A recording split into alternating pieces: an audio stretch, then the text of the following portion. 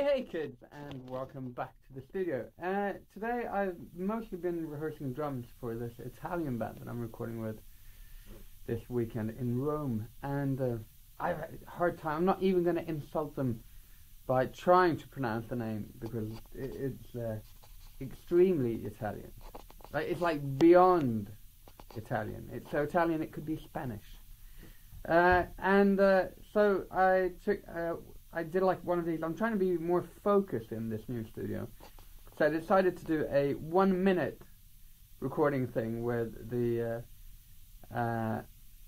Opium Cartel stuff. And what I've yesterday I tried to do the acoustic stuff.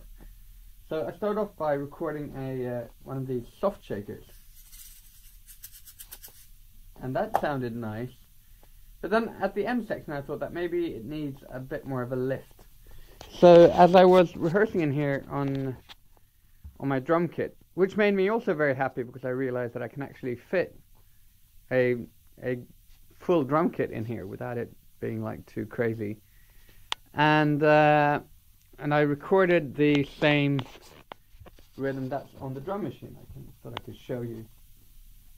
I thought I could show you, but I apparently can't.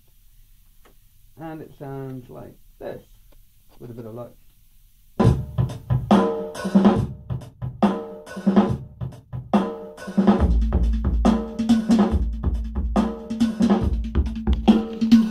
you've got the acoustic drum and the loop, and the other loop.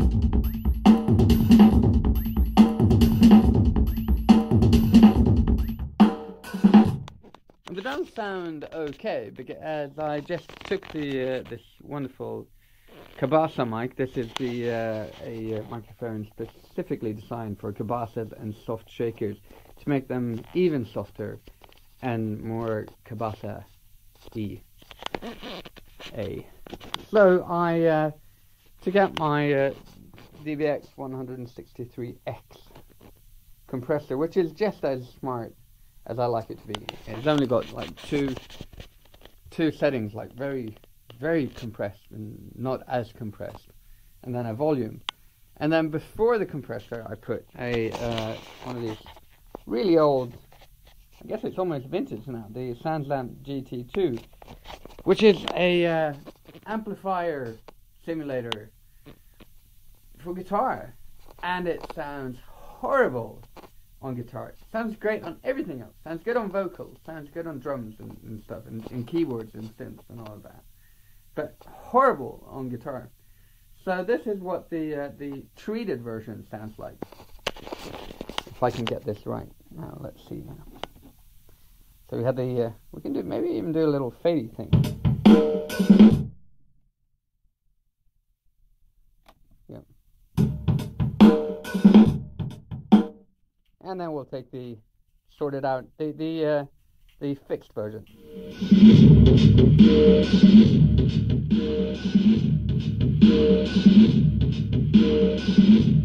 Add the loop.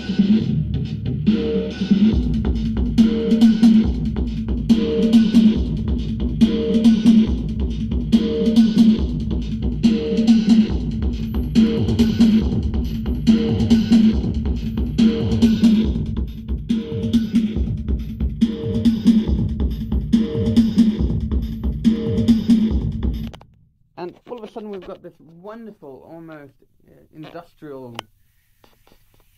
big, clangy, metal-y object going on.